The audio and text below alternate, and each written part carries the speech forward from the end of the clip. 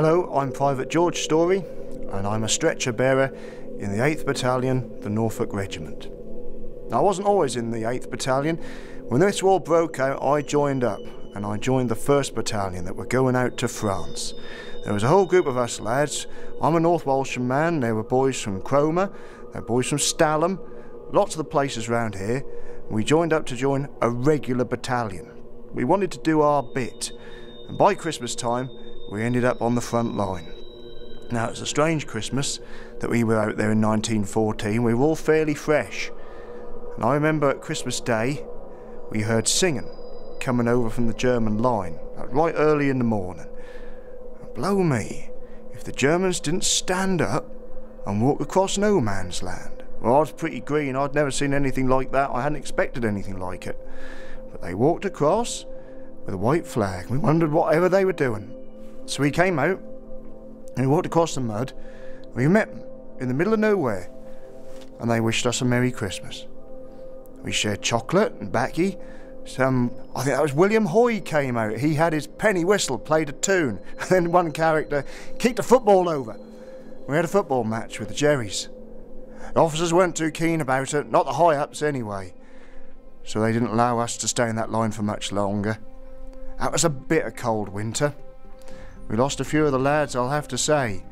Not just through action, but like me, you see, I got rheumatism through the cold exposure in my legs, so I got moved back home and I was patched up in an auxiliary war hospital. I was lucky, I was actually brought back to Norfolk. I was over at Ingham, so I weren't too far from home.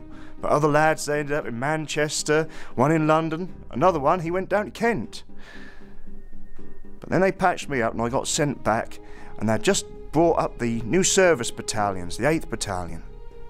And that was late 1915. 1916, there we were, on the first day of the Somme. Now that was going to be the big push. Down in those trenches, you know, we didn't know what to make of it, you know. It was wet, it was horrible. And from when I'd been out there in 1914, we'd seen there were hedgerows, there were woods. When I went back, there was nothing. They were blown to matchwood. And all of those fields, they looked like the surface of the moon, filled with craters and liquid mud. And trenches, they were deep, and wet and horrible. So I volunteered to be a stretcher bearer. Now that's your mate on a stretcher, and he's often in a lot of pain. And the tragedy is you can get there and there's a lot of men in front of it. You get this clearance station, you'll see the surgeon, you'll see men covered up with blood, absolutely spattered up with it. They look more like a butcher than a doctor or surgeon. And then they've got to put your man down and they'll come to him in rotation. Or sometimes when you get there, your mate has gone very, very quiet. And they'll look at him and they'll just say, take him round the back. After you've got him from the battlefield and through all of that, he's gone before he gets the care he needs. And I don't think I'll ever forget that. Have you got anything interesting in your pockets? Well, I might just have something here. This is called a Princess Mary gift tin. And here you can see down here, look, there's the date. And what does that say? Christmas 1914. That's right. There's Princess Mary. Made sure we got all our tins with the M monogram either side for her. And up here, we've got a machine gun. And there's a bayonet there. And down here we've got battleships, and around here these are all the allies, all the allied nations named around the edge. And inside, in most of them, we've got a little Christmas card. You can have a look at that if you like. What's it saying there? With best wishes for a happy Christmas and a victorious New Year. That means we're going to win, doesn't it? Yeah. We get a nice picture of Princess Mary, look. And inside here we've got a packet there of tobacco, and we've got a packet of cigarettes. And some of the boys that didn't smoke, you'd swap that for a bit of chocolate. And we did all right that Christmas. What do you carry with you when you go into action? And that is my gas mask in here. Can you see that? There it is. They've got rattles and they've got gun shells that they jangle about. They say, gas, gas, gas, quick boys. And you hear the rattles going off. And if you're wearing your tin helmet, knock your helmet off.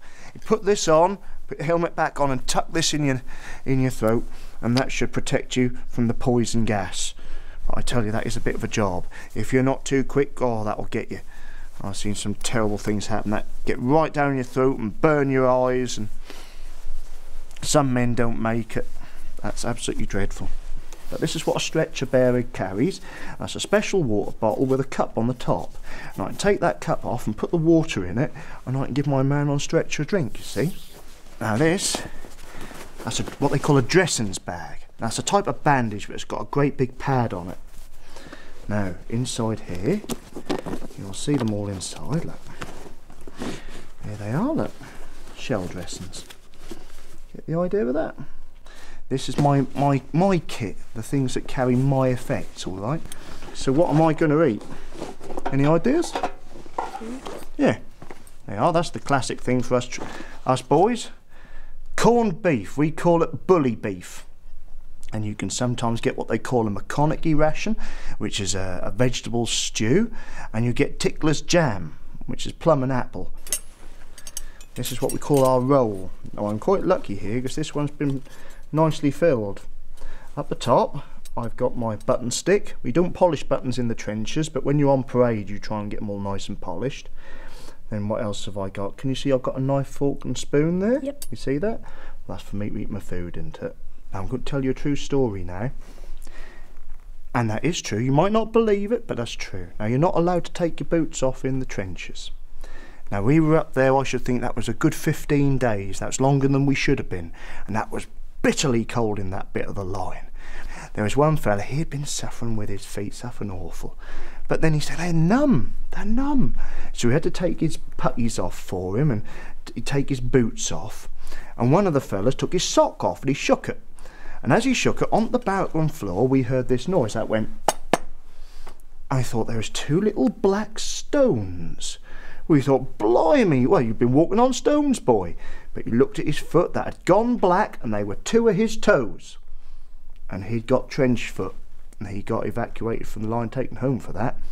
What's in here? Well, this is a ration bag. This is what we carry our food in if we go into action. We tie that onto our kit. But we also use it if we go and take the effects off the body of a dead soldier. This is his Bible, and they would often carry that in the top pocket up there. They believe that that can stop a bullet. This is his pocket watch, and you can see that stopped just after around about 2 o'clock in the morning. That's lost its shattered shell, lost its protective cover. It's very sad, isn't it? Then we've got here, these are his dog tags. The green one stays with the body, and the red one, that's got to go to the War Office so we stop his pay. What do you think that is? A wedding ring? It is. But I think the saddest things of all are the personal effects. You see, he might have a letter that was sent to him. Here is his wife, very pretty lady. But the saddest thing I always think is when you see pictures of two little children like that, and you know that they'll never see their daddy alive again.